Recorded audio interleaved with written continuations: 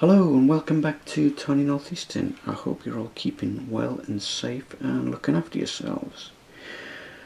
And here we are, we're still installing the third rail, and I was amazed at the amount of response I've had in the last video regarding installing the third rail, and I do appreciate all comments, positive, negative or indifference, because it helps me know if I'm going wrong or if it helps me to improve what I have done so far.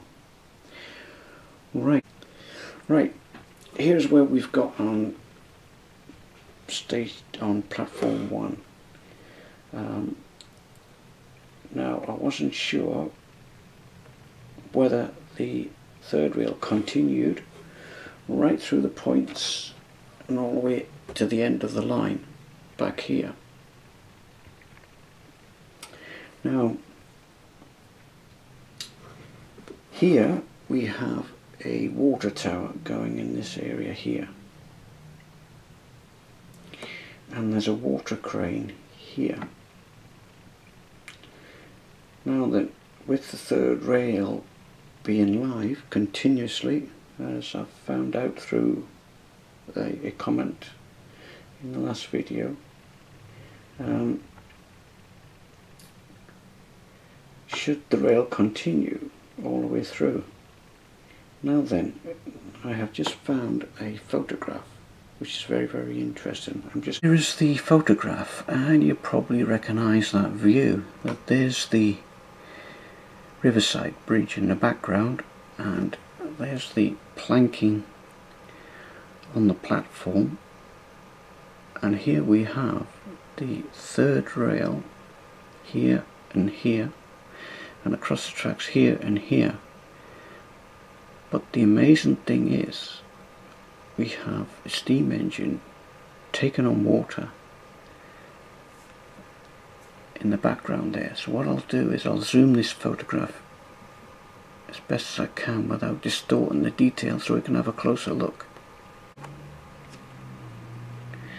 As you can see, there's a third rail there, and it stops way before the water crane.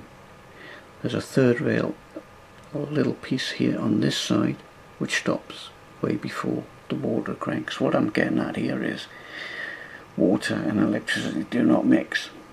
That's why I was humming and ahhing whether to continue the third rail to the end on platform 1. So now I've seen this photograph,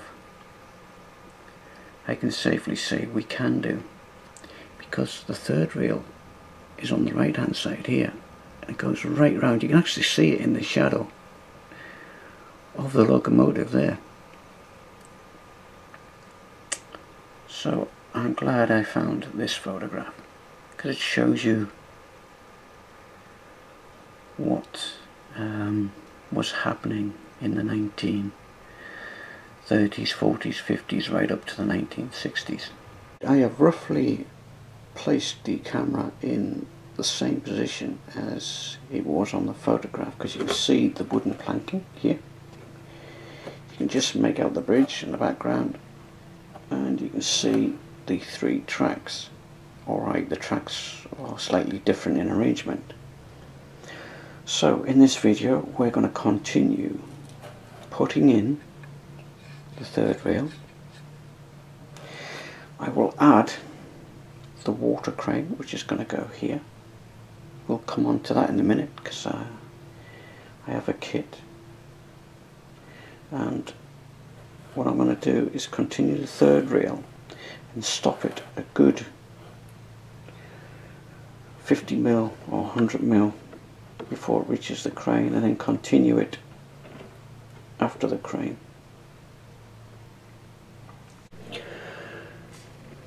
And here's the kit I'm going to be using for the water crane. It's a PD marsh. It's catalogue number PW203 00 gauge Midland Railway water crane. Alright, it's not a northeastern one, but if you look at the photograph, there is a swan neck in the arm of the crane. And once I get it out of the packet, I might be able to manipulate it even more with it being made of tin lead. I think I have set myself a challenge to make a replica northeastern water crane. I'm going to modify the Midland water crane that I've got to reshape the spout to make it similar to what's in that photograph. Right, here we are at the bench, and I've had a little accident with the crane. As you can see, I have soldered it back on after I tried to profile it by bending it, but all it does is snaps.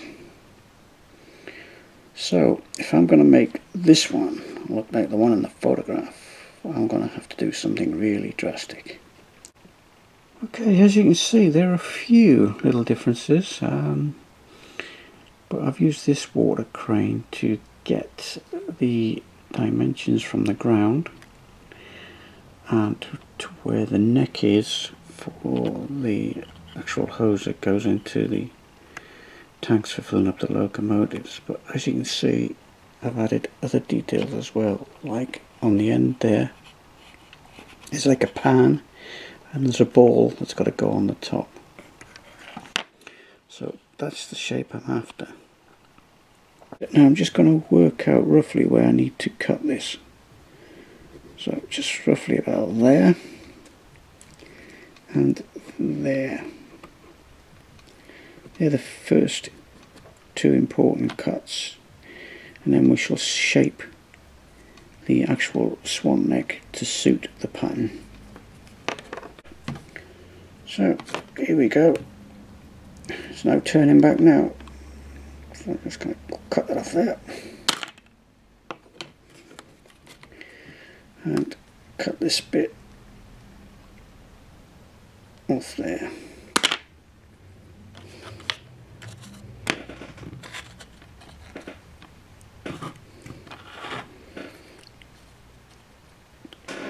So that's what we're left with, and somehow I've got to reconfigure this whole arm to join back up in that position. Probably wondering how I'm going to do the actual swan neck to fit that shape. Well, I've got a rod, I've got some solder wire, so what I'm going to do, I'm going to wrap the soldering wire around this rod nice and tight,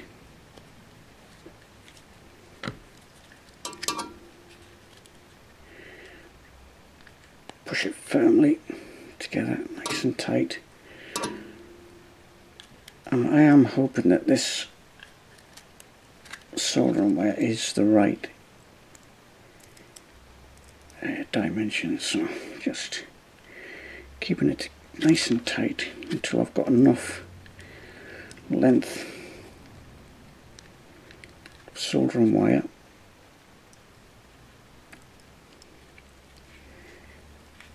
to do the swan neck. Keep wrapping it around the rod until I've got at least 50mm worth, and then we can have a closer look at it. A bit like knitting this.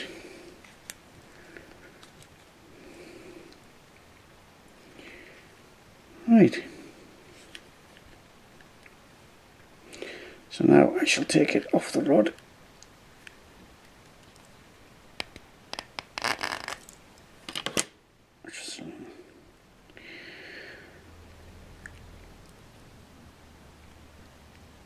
Right, so I've taken it off the rod. It's left me that. Let's just see if it's the same diameter as the... Well, it's almost the same diameter. Could get away with it. Mind you, it's going to be melted yet, so I might lose a little bit on the diameter as I melt it. So I'm going to pre-form the shape now. Okay, I have pre-formed the shape to our original plan. So it's just a case now of just gently touching it in a few places to hold it in place while we smother the whole lot, a little bit at a time, with soldering wire. Basically, I'm just going to dip the joint on the crane in the flux, and hopefully this will work. And then just gently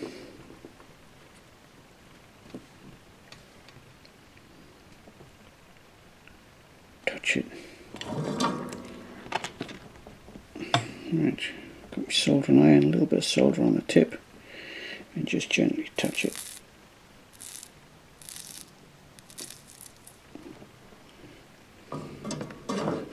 There you go, the first tack to hold it in place. And what I'll do is, I've got a little bit of a void on this side, and that's got to be filled in.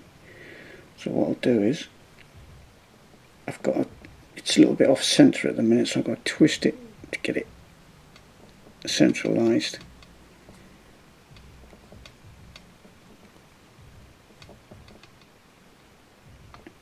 And then try and fill that hole up.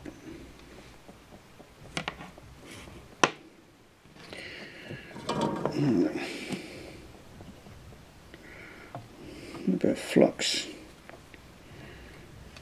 on the end, just going to put a little bit on there.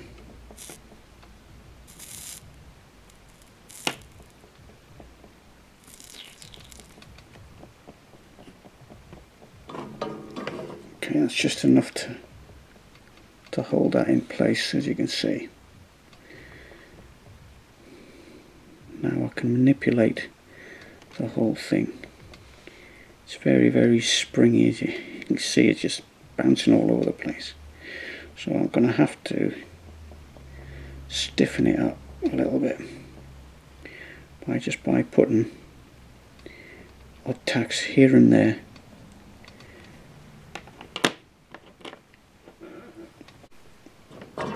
So here we go, we're just going to stiffen it up in a few places. So all I'm doing is just resting the soldering iron very, very gently on there.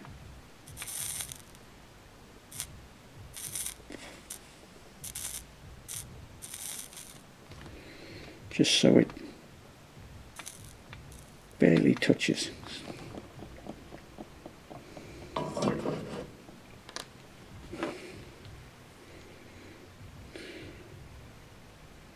It's still a little bit springy, but hey ho, it's working. Okay, once you've got a few tacks in place, you can actually begin to get the soldering iron and just smooth it out very, very gently. But I must warn you that this gets hot really, really quickly.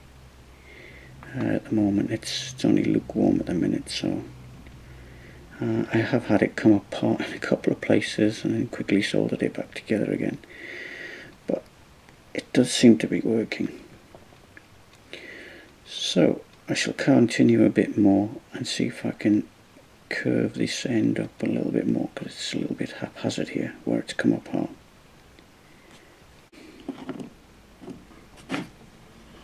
Just put a couple more tacks in there just to keep it together. As you can see, I'm only just touching it gently. And while you're doing this, just make sure you're in a ventilated room if you haven't got both.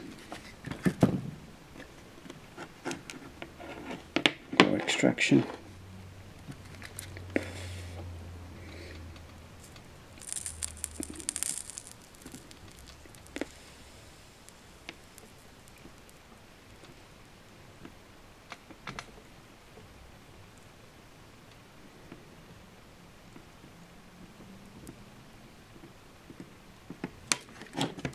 All I'm doing is just smoothing it out now. Right, so all I'm doing now is just getting rid of the spring just by adding the solder and just gently melting it into the arm.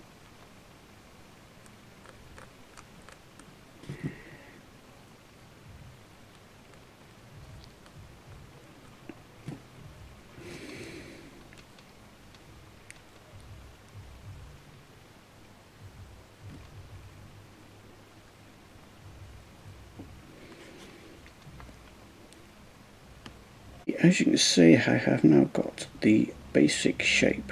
It looks a little bit lumpy, but once I get me files on it and start filing the edges and get it smooth, it'll be okay. And here is the pattern. So it's almost where it should be. Right, just got to file it down and take a little bit off of the thickness and get the edges nice and smooth. Right, now that's all cleaned up, I used the Dremel to finish it off. It's not too far off the pattern, as you can see. So there's only a couple of jobs left to do now. I've got to create some sort of pan head here, reattach the hose onto here, and try and make a ball to go on top of there, to get it looking like the one in the photograph. So as you can see, I've got a ring of solder wire on there now, so I'm just going to try and just gently dab the solder onto it. Just try and touch it.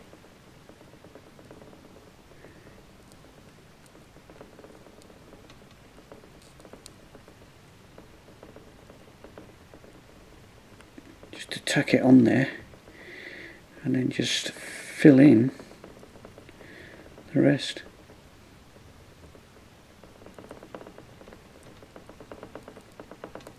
Then I can shape it with the Dremel and the file to how I want it. Let's try and get the silicone to play ball. Not silicone, the solder to play ball.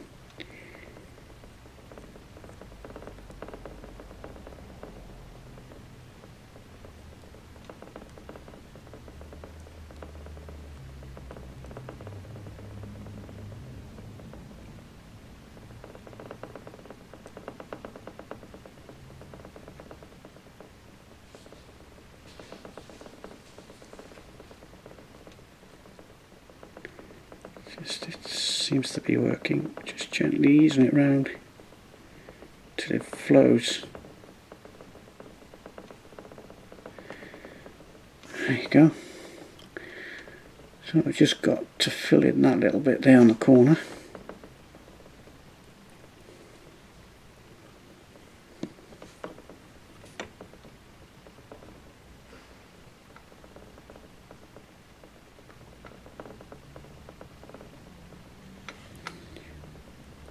Which is not going to be easy because there's a little bit of flux in the way. There you go, it's in.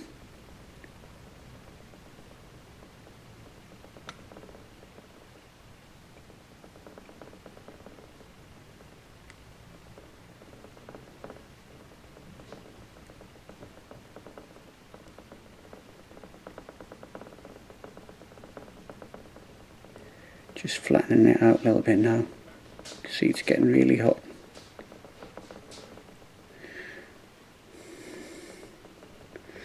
So I have moulded a pan, which I've got to take off with a Dremel later, and I managed to get a ball on top of the actual stack of the frame there. So there's only one thing left to do, and that's to attach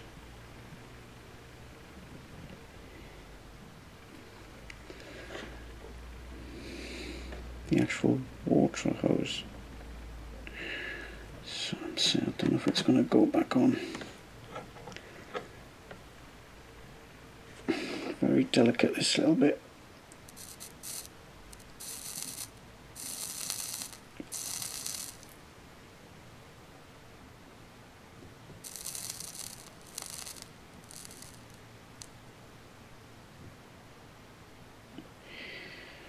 Hey, that's it. Just got to gently solder that round and that's it, it's on.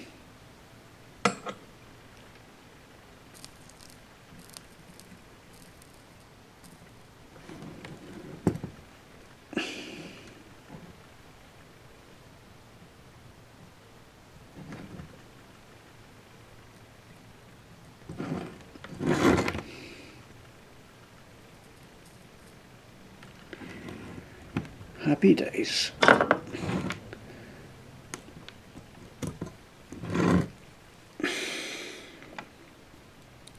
Right, just got to degrease it now. Clean up the pan. Somehow turn that blob into a ball if I can. And clean it up.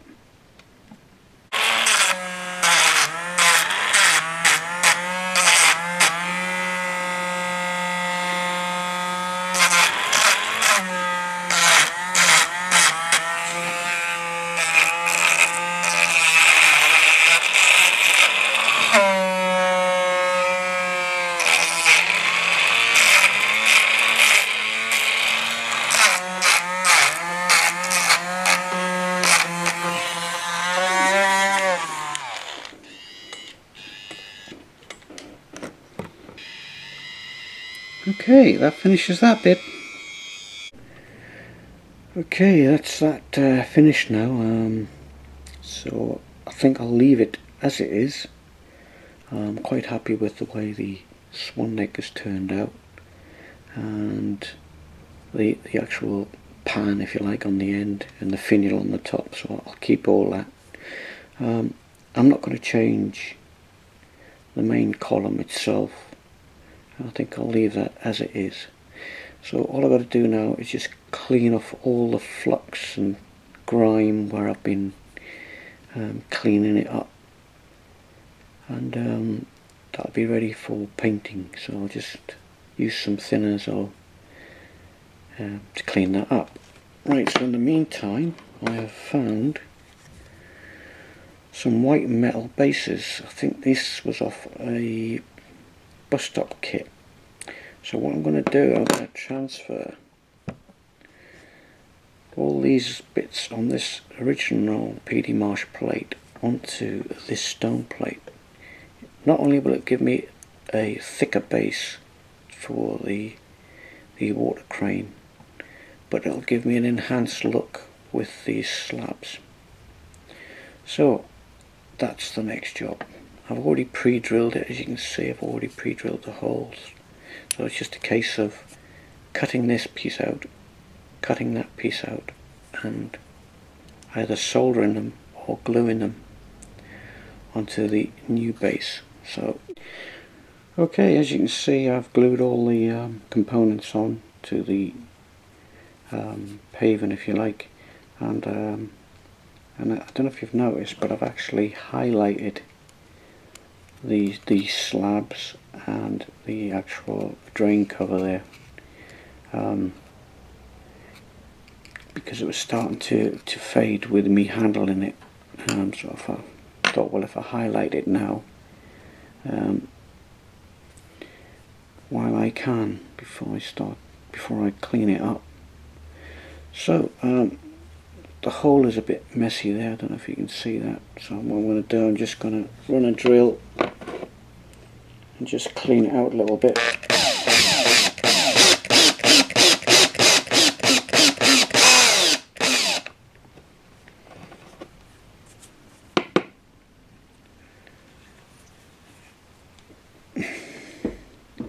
Because that's the actual drain where the spillage of water would run through.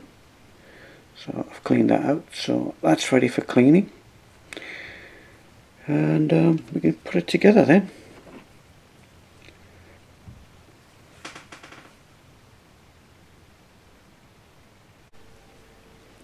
Right, I've finally put it all together. In the end I had to melt down the stems that came through the base with a soldering iron and try and blend them in on the actual column and on the little valve as well. So now that that's done, I've given it a little clean again, make sure I've got rid of any flux, and that's ready for painting now. Okay, I have painted the stonework with a base colour matte 148 Humbrol paint. That's just to give me a base coat for sandstone, and they will end up discoloured and blackened, but that's just to give me the base coat. And I've painted halfway up the column black and a little bit on the little valve there black. And the next bit I'm going to do this top section here along with the pan a red colour. Then I'm going to paint the swan neck a metallic silver, and then a red paint for the fitting, and then black matte for the actual flexi hose. Right, I have now painted the top of the column in red and the little fitting around the top there red, and also the valve. I've done that in red as well, except for the handle. I've also touched up the slabs using a dark grey and matte 67 Humbrol paint, and so there's only a couple of things left to do now. That's the hose and the swan neck, so I'll leave that to dry for a little while. Right, here we are. The crane is now in position between the two tracks, and there's plenty of room to get any rolling stock either side, so it shouldn't clash. Regards finishing, it has been weathered, and I'm quite pleased with the way it's turned out, especially the stones there on the bottom. But it still looks squeaky clean to me. So I only just put this in, so when the PVA goes off I'll probably darken them down a bit more, especially the new stones around the paving slabs. Right, yes, the third rail. I have taken your comments on board and darkened them down because the carbon dust that would have come off the rails would have stuck to the side of the rails, if that makes sense. So all the third rails for the station is complete as well. I've managed to do that this week. All I'm doing now is just adding some finishing touches to the crane. Basically I'm just adding droplets of clear varnish into the grooves of the sleepers to represent water. So I'm just filling up where water has been spilt in between the sleepers. I'm using a Humbrol gloss, so it's more or less a varnish, and as you can see it looks like the real thing. So I'm just going to put it just in a few places because I don't want to overdo it, but it's just to give the effect that the ground is actually wet.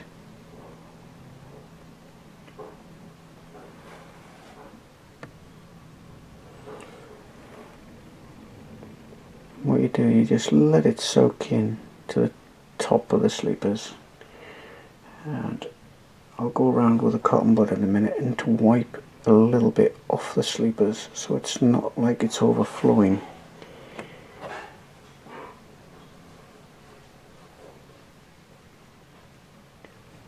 If that makes sense. It's just where it's been spilt.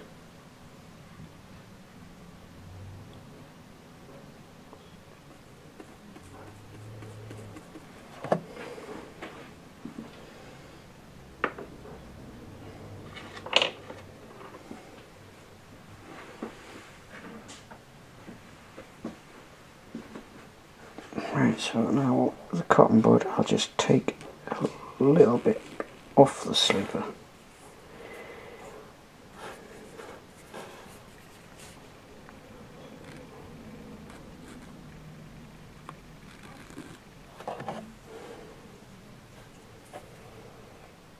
It will still leave a shine on the sleeper, but it won't look bulbous. Is bulbous a word? Well, you know what I mean.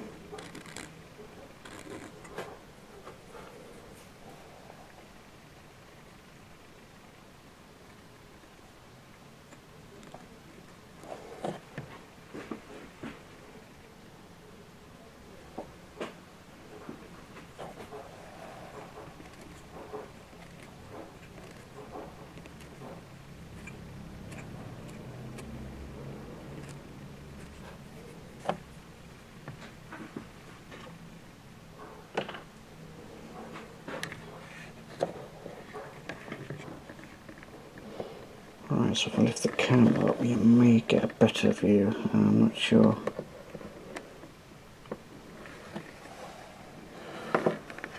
There you go.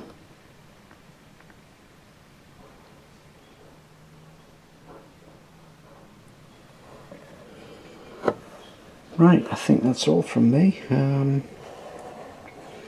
Thanks for watching, and I hope you've enjoyed what you've seen. And keep safe and keep modelling. Bye for now. Bye.